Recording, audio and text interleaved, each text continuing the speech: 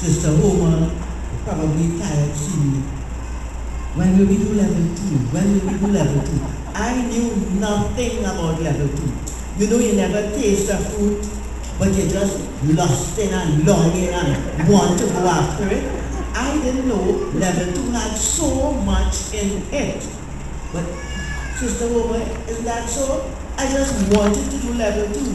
And then level 2 went on the rock. So going on the rock is like coming to my home. And I started level 2. And I said, to be truthful, I thought the Vendettis were some old people. I don't think these young people could have so much knowledge. But it's amazing. The materials, those of you who are not yet level 2 students, the material, the things that we have to learn, some of the historians, we got William Carey and all of them, they were so faithful to the gospel. What challenged me again was the mentoring program. I decided I was asked to be a mentor. So my mentor, he came, and here we were sitting, and she didn't know I am a student also.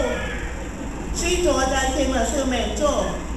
And at the end, Pastor Wilshire gave me a book, so she just thought, because it was me, she gave him a book. And it's when we got into the class, she realized, wait, you have to study just as I do. Come, I am her mentor. Let her stand here, Sister Janet Harris. I am her mentor. But at the same time, I am a student in the class. And I really thank God for the wealth of knowledge that I have received from Inste. Debbie thought she was plateauing.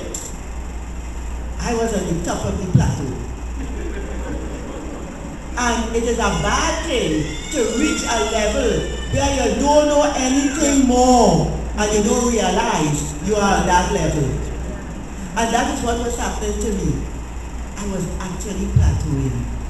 And Inste opened my eyes, and this is why I see I had that desire to go on, because of what God knew He had in store for me.